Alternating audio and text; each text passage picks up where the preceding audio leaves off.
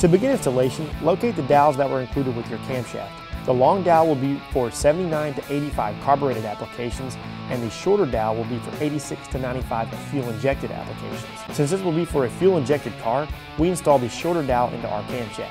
Apply engine assembly lube to all the camshaft lobes and bearing contact points. Carefully slide the camshaft into the engine block until it sits flush with the back of the block.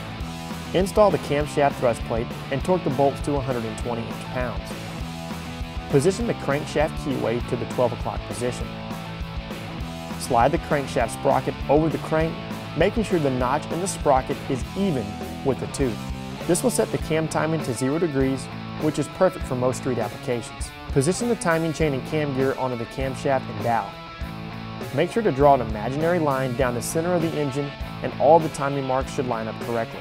Slide the washer on and then torque to 45 foot-pounds.